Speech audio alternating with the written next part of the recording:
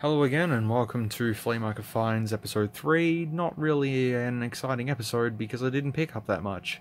If you've checked my Twitter, I kind of posted what I got. So, here's my backpack. Let's get started. The first thing I have is chocolate.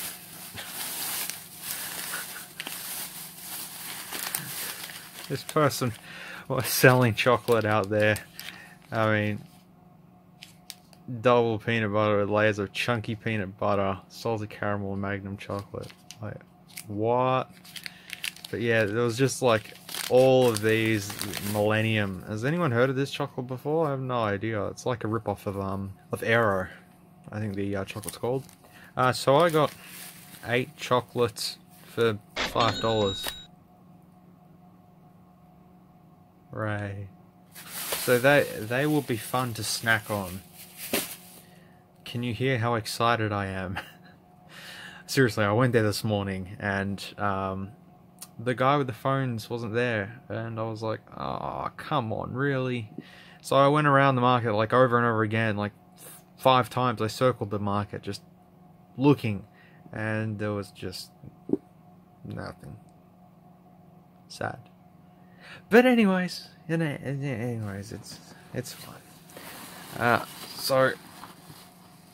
Nah, I've only got 2 more items left, and then that's it. We're done. But I gotta find where item is. There it is. Okay, item number 2 is a Nokia 6255 CDMA in its box. The advertisements of the phone are pretty cool. Empower yourself with the Nokia 6255. Please into the eyes, dynamic features. Go all out to impress even the most techno-savvy individual. It's a classy phone that will open you up to an exciting new way of life. I bet it will. You can see the showcase of the phone there. Engineered to perform, or EP as it's called. Because it's CDMA, it doesn't have a SIM card slot, unfortunately, so I can't use it, but I can play around with it for a little bit. Tells you a whole bunch of stuff on the back there. Ah, it takes an MMC. There you go. I didn't know that. Okay, so let's open the box up and see what's inside. This was a whole $5, and he kind of just shoved it all in, and I was like, okay, but... So I got headphones and a cigarette lighter charger. And there is the phone itself. Doesn't that look nice? I mean, it's a bit worn out, but it is quite nice looking. I could have totally rocked that back in the day. I think this has got an antenna, if I'm not mistaken. Hey! That's what I call retro. Oh, Jesus.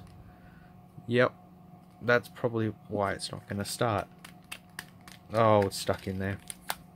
Look at this thing. Look at it. See it bulging? This is called dangerous. So I just want to showcase this off real quickly. This is a little bit of a different design that I've seen from a Nokia phone. So what there is a little shield tray. Pops open. And that reveals the MMC card and the SIM card slot, which is non-functional because of that sticker there. That's quite an interesting little concept, and then you would just presumably just slide that out. How big is it? 32 megabytes! Woohoo! And then you just drop it back into place, like so. And that's it. Oh, there's the power button up the top there. I was sitting here trying to look for the power button, and I've just found it.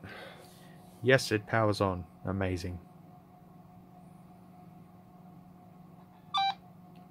Well, thank you. Huh, Telstra. That's interesting. Yeah, it looks pretty standard. What's in games? What's in games? Please be bounce. Oh, yeah, whatever. Games, bounce, bounce, bounce, bounce, bounce.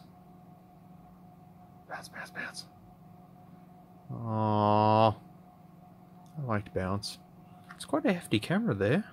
Look at it. That looks awesome. You can take video on here. A 15-second video. Those were the days. Those were the days. Anyways, it works.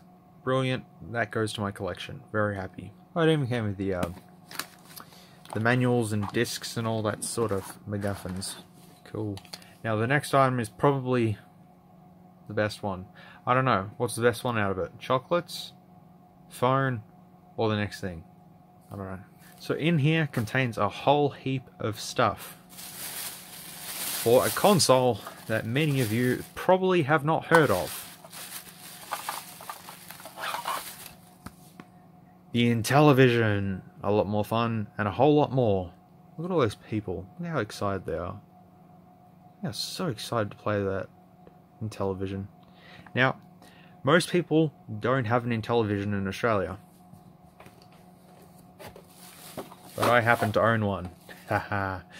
So this is a very good console back in the day. I don't know the date. I think it was 1977 that this was released. I think along with the Atari 2600, this was its competitor.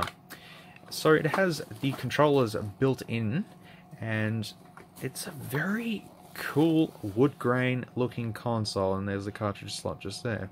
But I didn't pick this up today. I picked up games for it, and I needed games for it, so I finally got some. The reason why I picked them up though, it comes with some of these.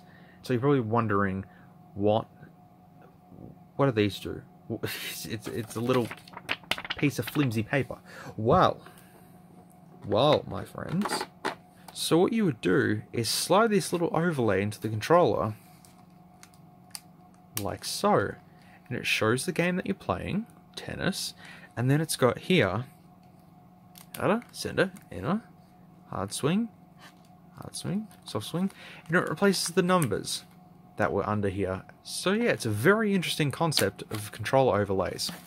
So this is what the whole lot came with. Literally every controller overlay, even doubles of ones because they're 2-player games. Horse racing, skiing, amazing. But cartridges themselves. So the first cartridge we have here is Utopia. Don't know what that is. Dungeons and Dragons, Treasure of Tarmin. Never heard of that, but that's the second one. Next is Tower of Doom. Looks like a bootleg one, actually. Then we have Shark, World Cup Soccer, Baseball, Horse Racing, NHL Hockey, Official, Super Pro Football, Skiing, Golf, Chip Shot, Super Pro Golf, Roulette, and Tennis. And with all of this comes all of that. So all the overlays for every single game. It's everything here. It's amazing. And the original instructions as well. Horse racing, NHL hockey. Look at how old these things are. 1980. Holy moly. Champion Baseball. That was the graphics in 1980. Children appreciate that. Oh, we got another one of these instruction books. Cool. Too bad I didn't have Tron. That'd be cool. Yeah, all of these instructions. So I got 14 whole games and all the instruction booklets, overlays, and everything like that for a total of $60.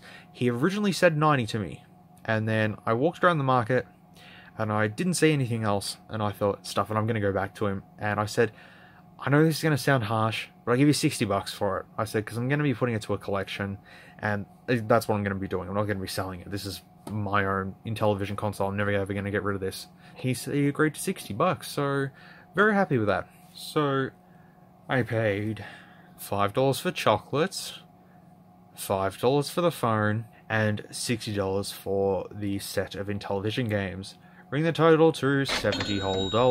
Not that much for a successful day, unfortunately, but these things happen. I'm happy to get the Intellivision stuff, though. That was pretty much worth it, because I know that this stuff goes for quite a bit, and to get it at $60, and I can finally play my Intellivision properly, because I've only got like 2 games for it.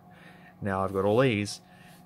Makes it worthwhile. So I hope you enjoyed this video of episode 3. It's not really episode 3, because I didn't get that much, but hey, it's something. Better than nothing. So because next week's pretty much Christmas, I don't think I'll be going next week, but the week after, maybe, I don't even know the dates or anything, but I might go back there in 2 weeks and see what I can find, but this will tie me up for now. Thank you very much for watching, and I will see you in the next video. Hey, thanks for watching. If you liked this video, feel free to leave a like or a dislike if you didn't. Comment below if you would like to see more content like this. We'll see you in the next one.